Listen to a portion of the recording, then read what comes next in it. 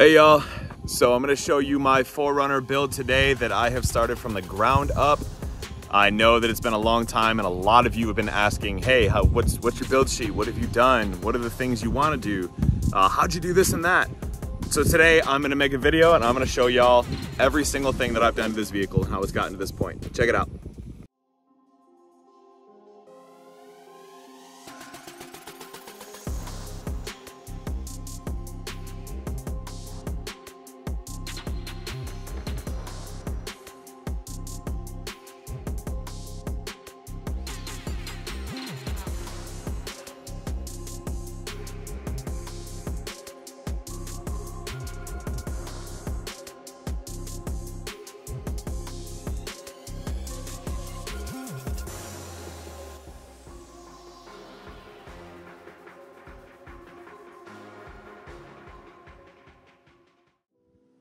Right off the bat, let's check out the rear bumper. So this thing is completely custom made. Nobody owns it, no company has made it. A very good friend of mine and I, and his welder, we basically bought some raw metals, write some things down on paper and put it to the table and welded, and we made a bumper out of it. It's actually very simple. It's very similar style to the Winworks, which in my opinion is the king of 4Runner and Toyota bumpers. We're very inspired by their design, as well as the minimalistic designs that they have implemented into the off-road game. So checking it out a little bit closer. Now mind you, this is not a perfect bumper, okay? This is not something that you would put out on the market for perfection, for customer satisfaction. I'm a simple dude. So essentially, with all of the imperfections and overspray and horrible cuts, to me, this thing is perfect. It does exactly what I need it to. It was extremely minimal cost. We're talking less than $300 in materials, and this thing came together. Some booger welds, some flaws, but this thing is bulletproof. So you have a crossbar right here, right there. That bottom one is 2x3, 3/16 thick steel, and that replaced the factory crossbar. All of the steel bar material on this build was done by 2x3 steel or 1x1. Again, it is all 3/16 inch thick steel tubing. We're utilizing an EMS off-road hinge with 5,000 PSI of strength when it comes to the tension on the steel, as well as a 4X Innovations, 4x Innovations, however people say it, their latch, their HD latch. It is a really heavy duty setup with minimal cost, everything costing less than $300 for the materials itself. This is a single swing out design.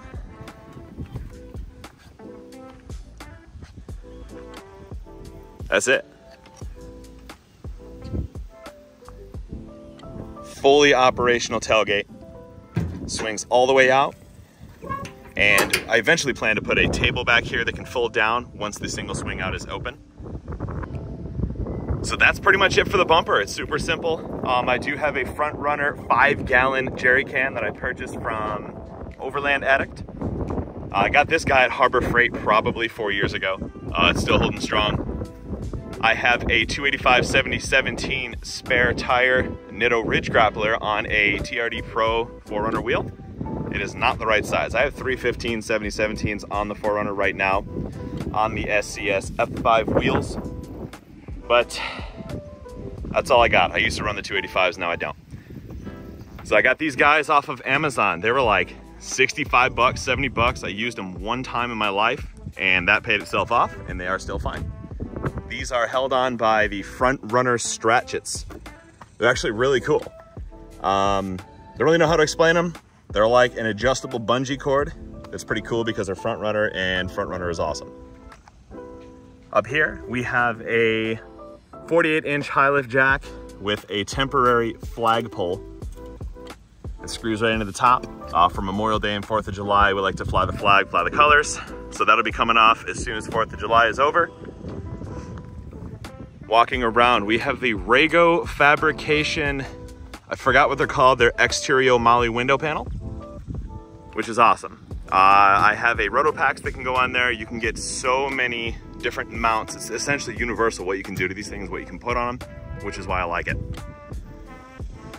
These little guys, these are like 25, 30 bucks off of Amazon. They're extremely bright and they're for scene lighting at nighttime. Usually I have the rooftop tent up here, but it's summertime in Texas and there ain't no camping happening, so the tent's gone temporarily.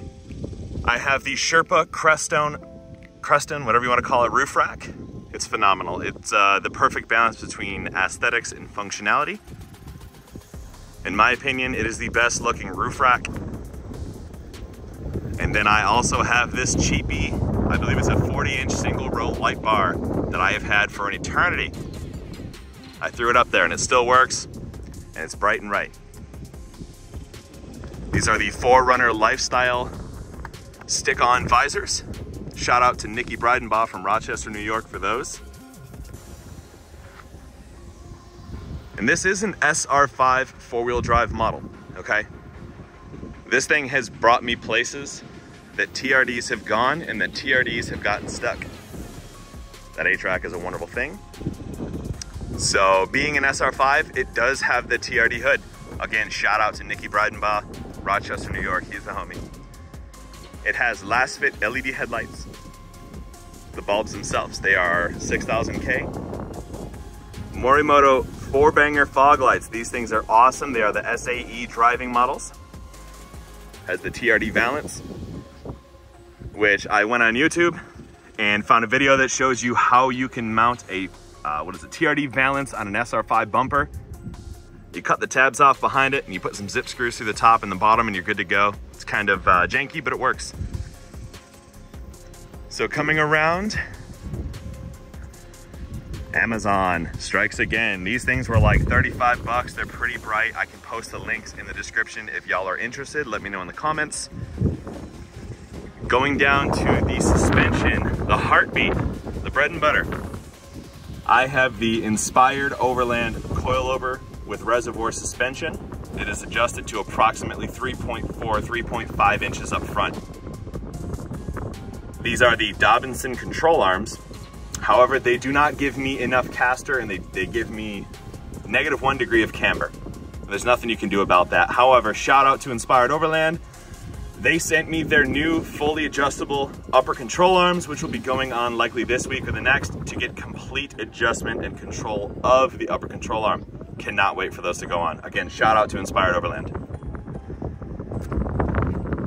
So we're at about 3.5 inches of front lift with the 315s, which are like a thick 34, not a tall one. I'm so sorry about the wind, everybody. Aggressive, high clearance cut. People call this the Viper cut. It grinds my gears. It's not a Viper cut. That's what the new generation of 5th gen owners call it. But if you've been in the overland and the off-road game, you know that this is called a high clearance cut. I have that on both sides, and it's pretty high, not gonna lie. Shout out to the wife for the decals. These are the SCS F5 wheels. They are the color black with the dark gray sticker. They are the 17x9 minus 38 offset.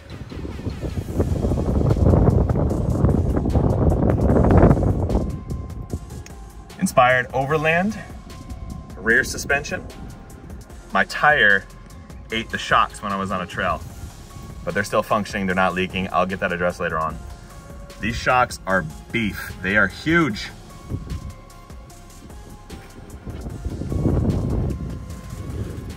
Coming back to the rear, we have the Inspired Overland adjustable rear panhard. I call it a track bar. And what this does is it adjusted the left to right positioning of the axle, alleviating the, I think it's called dog trailing, dog walk, centering the axle. Another one of my favorite things in this entire build is this WeBoost signal booster. This is the Drive Sleek model. It is only about 240 bucks, 250 bucks on Amazon or anywhere else. What it gives you is one mobile device of essentially full signal. If you have 1 bar of service where you're at, this thing will give you 2 to 3 more bars on top of that. You just have to have some sort of signal and it will boost it. It's wonderful. Coming to the interior, we have 5% tint all the way around. with the Texas state legal limit of 25% on the front. I have this off-brand switch panel. I built this thing when I had no funds to my name, but I made it happen anyways. It's about 80 bucks and it works great. Turns on the light bar, the cubes, left side, right side lights, all of it. It's wonderful. We have the Rego Manufacturing dash panel. This thing is awesome, okay? Super low profile, wonderful manufacturing. The welds on these things, it's really hard to see in the video. They're immaculate. They're perfect little dimes. It has dual side microphone mounts, left and right side. It has a very wide real estate land up here for any kind of accessories you want to update, you want to add to it. And I got this shift knob off of Amazon for $10, but it kind of made it look like a Phillips head screwdriver, so that's going to be going away soon. But that's about it for the interior mods. Last fit LED lights on the inside. Rego panel here. Couple of patches up top. Some come, some go. And then I have this kind of like interior net that I attach to the inside. I'll put blankets up there. I'll put random things up there and trips. But that's really about it for the interior. Let me know if you guys have any questions about this build, how I got to where it is. Anything I might have left out, please let me know in the comments. I will be as fast as I can to reply to them. Summing it up, 3.5 inches front, about 3 1/4 rear because the bumper did weigh it down a little bit. We're putting Dobinson's 701 rear springs in to get that rear back up. If you guys have any questions, again, please let me know. Thank you so much for watching this video. Hope y'all are having an awesome day. We'll see you next time.